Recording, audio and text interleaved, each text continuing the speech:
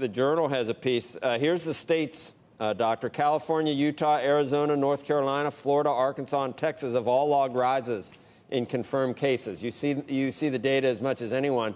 Is it risen to the level of where you're going, wow, this is really a problem, or is it about where we were last time we spoke in terms of a red flag?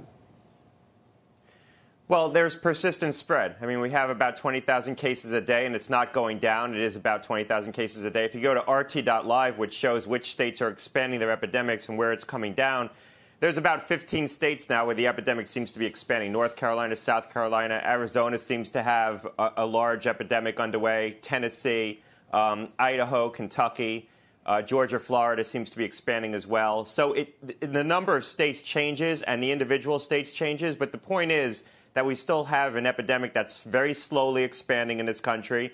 And we have this, again, slow burn where we have 20,000 cases a day. We may not get it appreciably below that level all through this summer. And that would be a challenge heading into the fall.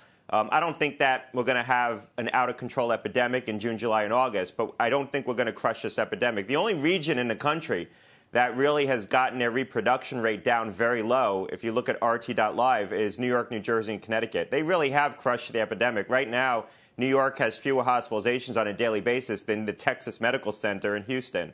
So the entire city of New York is less than Texas Medical Center. So, you know, this region is doing better, but we paid a heavy price for it. Becky.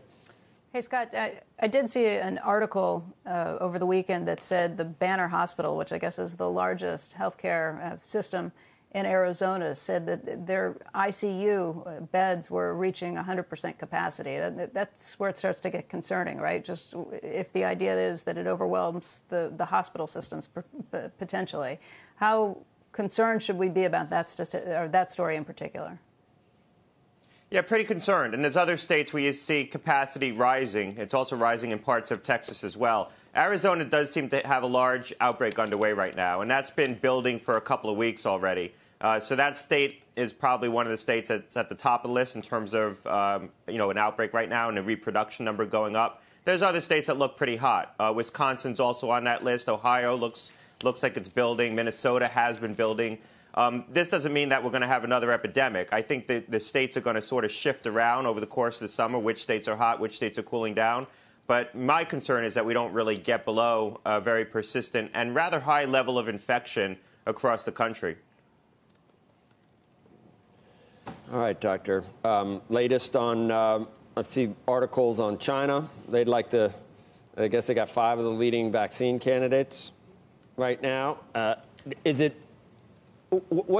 mean, we all want a vaccine, obviously. Is that the motivation is to save the world and be able to say we saved the world? Is it a venture a for-profit venture? I guess everyone's trying. We're all rushing towards it. Who's going to win? Well, look, as far as the sort of profitability of these vaccines, I suspect this market's going to be a lot like the flu vaccine, where this becomes a seasonal vaccine, and it's a good recurring revenue business, but not a hugely high margin business. I think this first go-around vaccine, these first-generation vaccines, aren't going to be the vaccines we ultimately settle into. We're trying to get something to the market quickly here.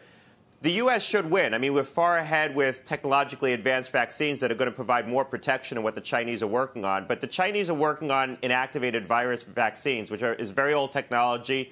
It might be a simpler route to market for them. So they might get a partially protective vaccine to the market perhaps a little more quickly than us. But their vaccines are unlikely to be as efficacious as ours that are built on these viral vector platforms and the mRNA platforms. I think their gamble is that they want to just get shots in arms as quickly as possible and probably feel a partially protective vaccine in time for the fall could help prevent the economic damage they saw during the first go-around.